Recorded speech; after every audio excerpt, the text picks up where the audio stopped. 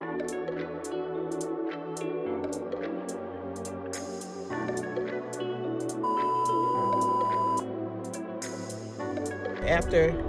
COVID happened, I was looking forward to getting back to it, and so I started this summer with the summer in-ground garden.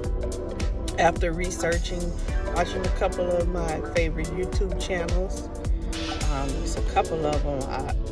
I can't name them all. I really don't know all of them by name, to be honest with you, but I know I watch Mr. Danny a lot, and I watch Homestead Heart, and I watch Bevs and her husband. I forgot the name of their channel. Happy Growing or something.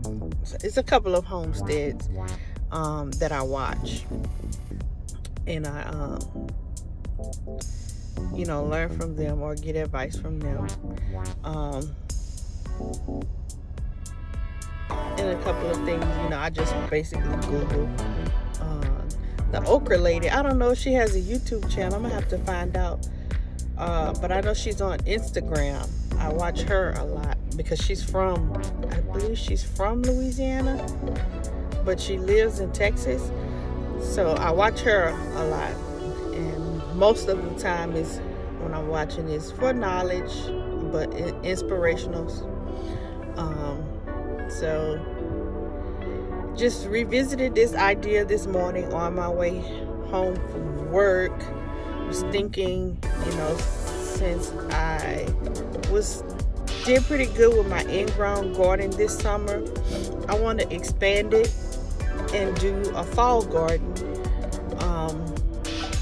Initially, when I started my summer garden, my plan was to, you know, add on to it next year. Just try it this summer and then just try it again next summer. But it was so rewarding, and I wanted to not wait a whole year before I try to do it again. I want to keep it going. So I want to do a fall garden. And so on my way home from work this morning, I'm like, you know, I need to start doing the research. But what better way to get some research than by creating a YouTube channel, get connected with the garden world out there, and get some advice from you guys and possibly some of the ones that I watch. So I guess I'm gonna start this journey. Thank you for watching. Don't forget to thumbs up the video, subscribe, hit that notification bell, and leave a comment.